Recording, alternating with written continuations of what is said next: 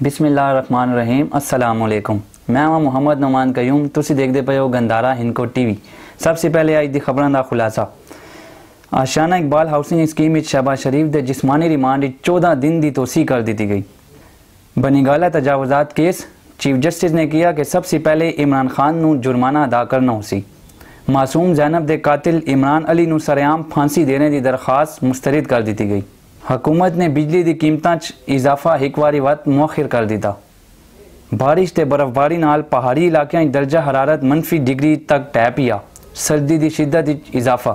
ہون خبراں دی تفصیل۔ احتساب عدالت نے آشیانہ اقبال ہاؤسنگ اسکیم میں شہباز شریف نو مزید 14 روزہ جسمانی ریمانڈ تے نیب دے حوالے کر دیتا۔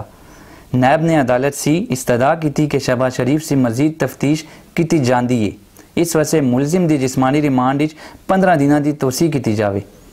شہباز شریف دے وکیل نے ریمانڈ کی توسیع دی درخواست تے استدعا کی تھی کہ شہباز شریف تے تاحال جرم ثابت نہیں ہو سکا۔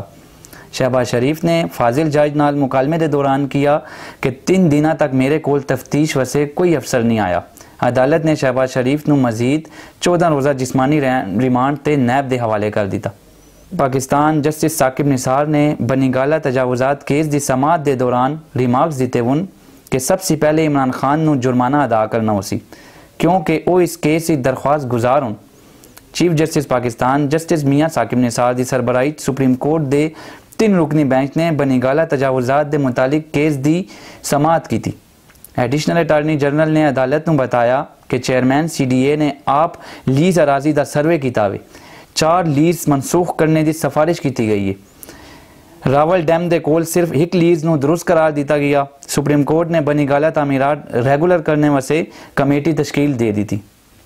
ہائی کورٹ نے زینب قتل کیس دے مجرم عمران علی نو سرعام پھانسی دینے دی درخواست مسترد کر دی تھی۔ جسٹس سردار شمیم احمد خان تے جسٹس شہباز علی رضوی تے مشتمل لاہور ہائی کورٹ دے 2 رکنی بینچ نے زینب دے والد حاجی امین دی درخواست دی سماعت کی تھی۔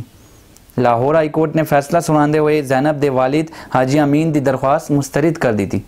حاجی امین دے وکیل اشتیاق چودھری نے کیا کہ انسداد دہشت گردی ایکٹ دی دفعہ 22 دے تحت عوامی مقام تے پھانسی ہو سکتی ہے۔ عدالت نے کیا کہ سیکشن 22 وچ لکھا ہوئے اے حکومت دا کام ہے تے اس وچ اسی نہیں گیا۔ وزیر خزانہ اسد عمر دی زیر صدارت اقتصادی رابطہ کمیٹی دا اجلاس ہویا۔ ای سی سی نے دسمبر تا فروری 0 ریٹڈ شعبیاں نو 100% RLNG فراہم کرنے دی منظوری دے دی تھی۔ مارچ سے نومبر تک 0 ریٹڈ شعبے 50% RLNG تے 50% سوئی گیس استعمال کر سن۔ ای سی سی دے اجلاس وچ خالی ہی ایجنڈا زیر بحث آ سکا تے بجلی دے نرخاں چ رد و بدل تے گل نہ ہو سکی۔ کمیٹی نے بجلی دی قیمت اضافے دا معاملہ ایک واری وقت مؤخر کر دیتا۔ نیپرا نے حکومت نو 3 روپے 82 پیسے فی یونٹ اضافے دی سفارش کی تھی۔ مانسیرا، مری، مظفرآباد تے گرد و نواز وقفے نال بارش تے پہاڑاں تے برف باری دا سلسلہ جاری ہے، جس نال سردی دی شدت وچ اضافہ ہو گیا وے۔ پہاڑی علاقیاں درجہ حرارت -ڈگری تک ٹہ پیا وے۔ تفریحی مقامات شوگران وچ ہون تک 6 انچ تے ناران وچ 8 انچ تک برف ٹہ چکی ہے۔ مری تے گرد و نواز گزشتہ رات سے بارش دے بعد سردی ود گئی ہے۔